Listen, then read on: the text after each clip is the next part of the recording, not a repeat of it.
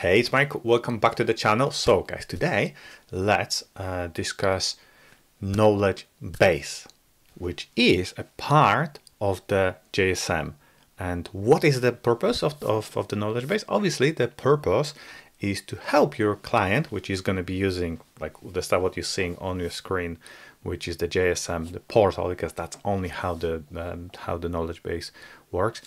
It's going to help you to divert him from creating a ticket to article. So maybe instead of just creating a ticket, he can actually follow the steps on the knowledge base and maybe, resolve the problem on his own. Very, very cool stuff. However, I think in these days, it's a little bit outdated. Yeah. So in this video, I'm going to actually show you how to do it, how to configure it. Going to give you some scenarios, going to give you some tips, and I'm also going to give you some of my opinions.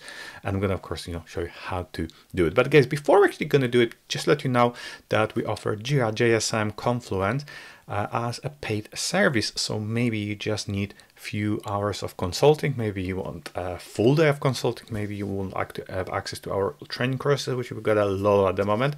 So why not booking that 15-20 minute discovery call, and you're going to find more details in the description. So where you're going to find actually my link tree with all services, paid services, or maybe if you're not sure, like you can book that 15-20 minutes as we call discovery calls. We can discuss your issue, your needs. So now let's go back to the video, and I'm going to of course show you like how that works. If you're not using it, I would say, why not try it? Because surprisingly, that is actually really cool stuff about the license. If you have, let's say, I don't know, 100 agents in your JSM instance, actually, believe it or not, you don't need a paid version of Confluence, yeah. So it can work with an even free version of Confluence. So it doesn't really matter, if you've got 100 users as the JSM, you don't need 100 users in Confluence. I'm going to share how to do it. Okay, so now very quick demo how that works. So I am on the portal because this is the only one way how to actually make it work, yeah, the knowledge base. And again, this is some kind of sample project, sample data. But you can integrate it to any request types but please remember only with a summary, even if using forms. Yeah, by the way, the forms video you're also going to find in the description. That's coming very soon. So what I'm talking about, like let's say I'm a client, yeah, and let's say I have a VPN issue. Yeah, of course, I prepared that page before, which I'm going to show you just in a second how to do it. So let's say I have a VPN problem, yeah. So look at this now. It is Jira, yeah, JSM, got like this internal search, like kind of like a Google, yeah, and it's actually trying to find most suitable article to help me resolve that problem with that. And yes, it's at the moment it's only actually three articles, because obviously if it's going to be more, it's going to be very chaotic. So I think that 3 is actually good. And look at this, I prepared that page before, and so I'm just trying to create and say, oh, I've got a VPN issue.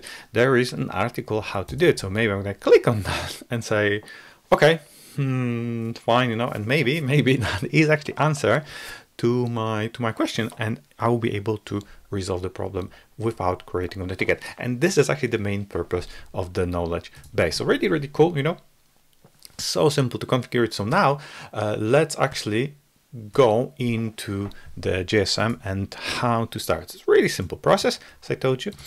Oh, and by the way, another really cool stuff, you can even add articles to the knowledge base from JSM at the moment. Yeah, so pretty good.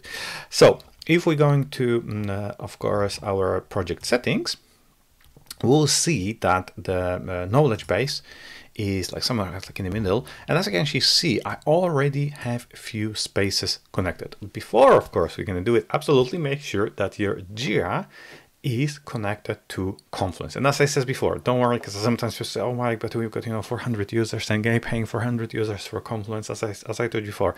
No, it's not the case.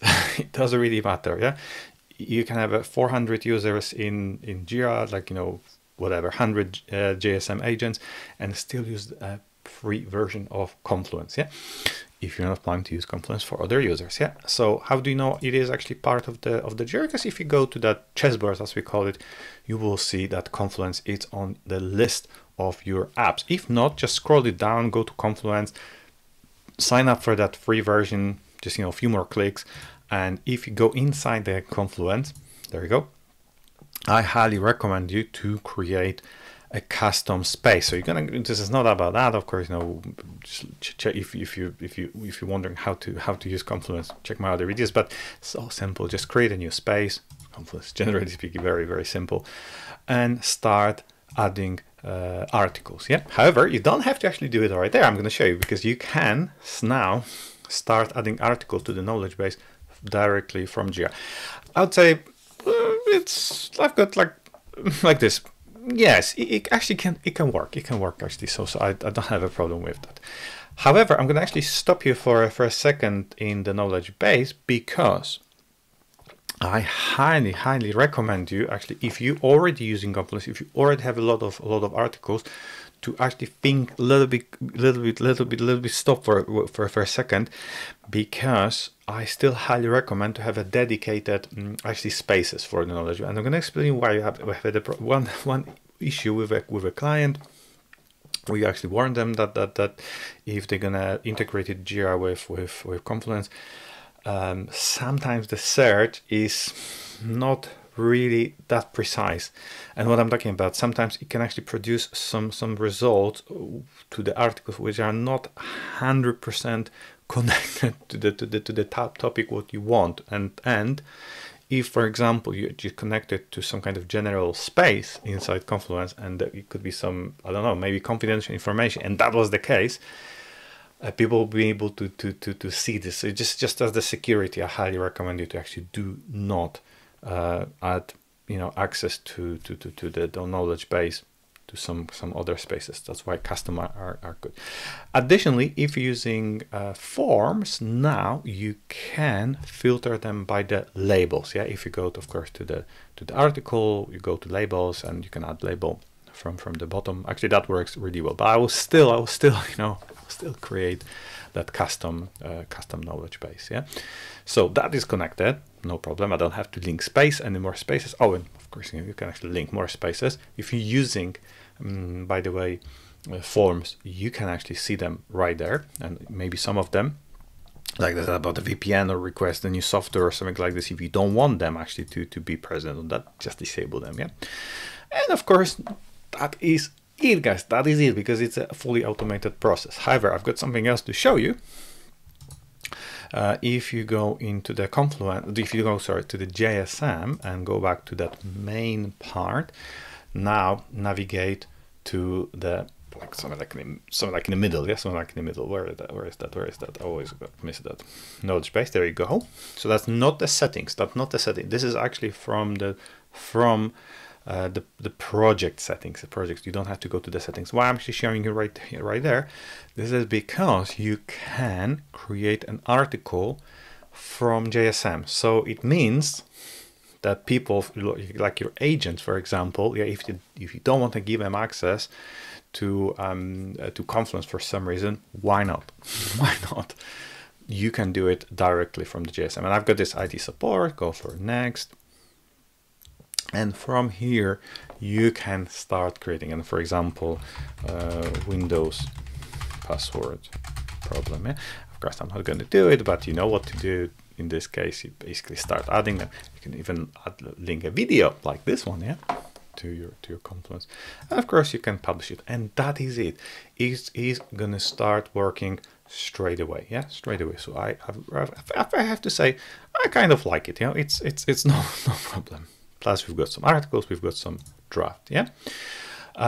And guys, that is it. But as I told you before, I'm going to give you also some of my opinions, of my thoughts about that knowledge base. Because if we go back to the portal, and by the way, I can actually show you that it's actually working straight away. So Windows password, yeah? There you go. So like this, I've got this password change, yeah? It's trying to help me with that. As I told you, I think for today's standards, the knowledge base is a little bit maybe outdated, and I know Atlassian is actually planning. I think I've even seen that interface, which I cannot tell you more about this, but Atlassian is gonna probably change that very, very soon. So something new is coming, and of course, if that is gonna happen, please stay tuned, watch video, subscribe to the channel, because of course I will be recording more video about this. All right guys, that's gonna be it. And if you're still here, please don't forget that we offer full support, help with Jira, JSM, Confluence. Maybe it's a setup, maybe you just need a few hours consulting, maybe you need to train you or your team. Why not contacting me or some from our team? More information you're gonna find in my link tree in the description and the first comment. Okay, that's gonna be it. If you like this video, leave the like, leave a comment. Always trying to respond to all comments. Thank you so much. And of course, I think that the playlist, I think that more videos about the JSM you're gonna find on this playlist. Okay, thank you so much and watch the next video.